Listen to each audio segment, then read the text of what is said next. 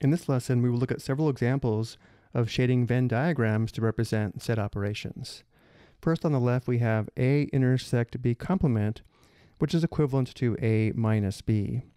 A intersect B complement means A intersect B complement is the set of elements that are in A and not in B. A minus B is a set of elements that are in A, which are not in B, which is equivalent. So we want to shade the region of the Venn diagram that is in set A and not in set B, which would be this region here.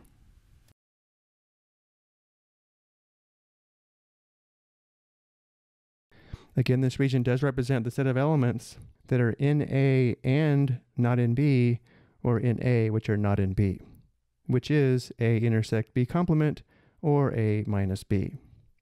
For the second example, we have A complement intersect B complement, which is equivalent to the complement of A union B. A complement intersect B complement is a set of elements that are not in A and not in B.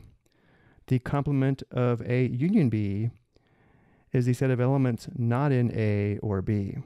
Let's first focus on the set of elements that are not in A and not in B. If we want to shade the region that represents the set of elements that are not in A and not in B, that would be the region outside A and outside B, which would be this region here. This region does represent the set of elements that are not in A and not in B, as well as the set of elements that are not in A union B.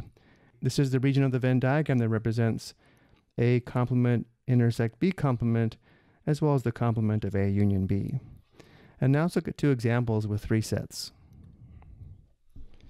So first on the left we have A intersect B minus C, which is a set of elements that are in A and B, which are not in C. So let's first shade the region that represents A intersect B, which should be this region here.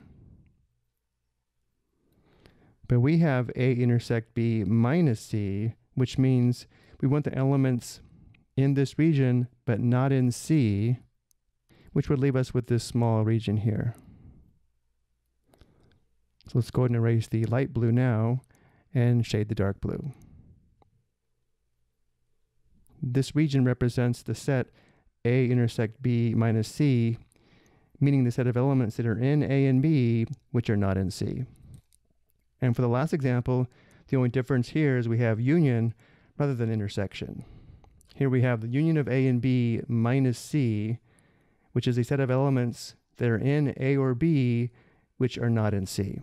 So again, let's first shade A union B, which should be this set here, or inside this set. But then we have A union B minus C. We want the elements in this union that are not in C, and therefore the final set would be this region here where we cut this piece of the union out.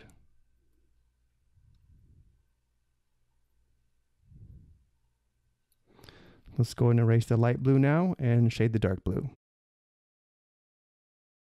This region represents a set of elements that are in A or B, which are not in C, meaning A union B minus C. I hope you found this helpful.